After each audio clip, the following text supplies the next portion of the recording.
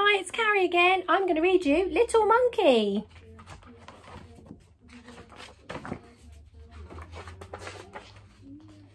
Monkey loved living in the jungle. There were so many things to do and so many things to see. But every now and then, oof, things went a bit wrong. It's fallen out his tree. Monkey had a little problem, and the problem was being little.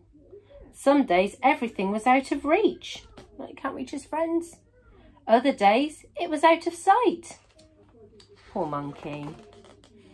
Things were always too deep, too dangerous, and too difficult for someone so little.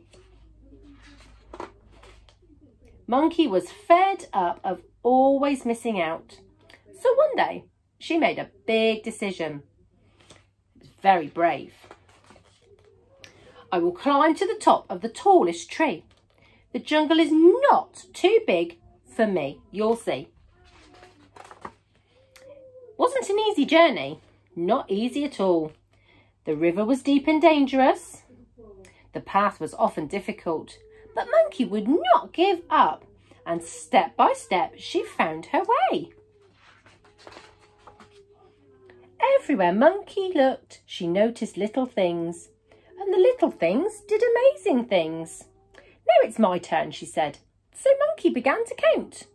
1, 2, 3. Who's too little now? Not me.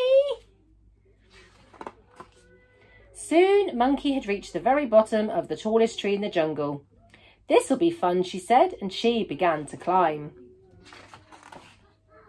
Right to the very top. The world below looked so little and beautiful.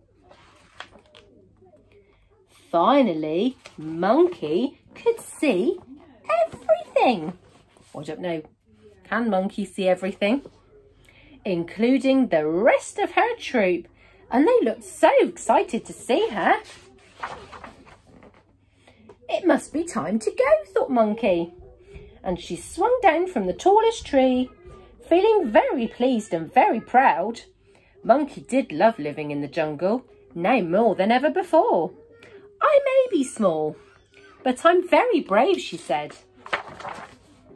And very lucky, said the rest of the troop.